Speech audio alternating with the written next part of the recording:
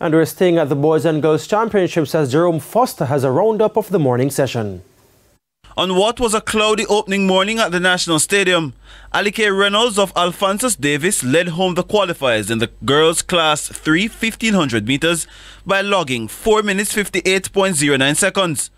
Moses Johnson of Edwin Allen was top of the pile in the boys' Class 3 1500 meters by virtue of his 4 minutes 33.35 seconds. Kingston College laid down the gauntlet in the higher classes with a pair of Nahashon Ruto and Brian Kiprop dominating the qualifiers in Class 2. It's Nahashon Ruto of KC, Little Kenyan in Kingston, racing Raquelme Johnson of Belfield. They're both moving quickly but still under control. And it looks like Ruto wants to show Johnson who's boss here in this qualifying race. Two would be sure to qualify, but Ruto makes sure he crosses the line first.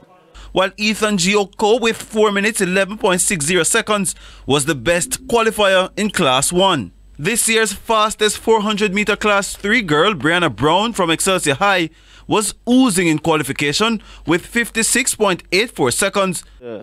Gas pedal and cruises into the home stretch.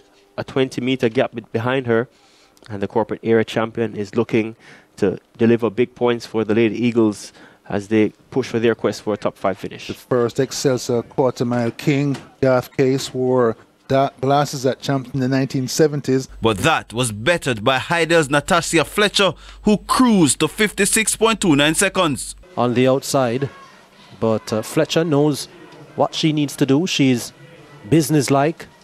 And still pumping somewhat is Nastasia Fletcher, pulling away from Brianna Wedwood of St. Jago. And safely through is Fletcher, 56.25. For the boys, Kingston College's Francis Rehudul stopped the clock in 51.63 seconds to lead home the qualifiers. Jerome Foster, TVJ Sports. Jerome Foster for Radio Jamaica Sports.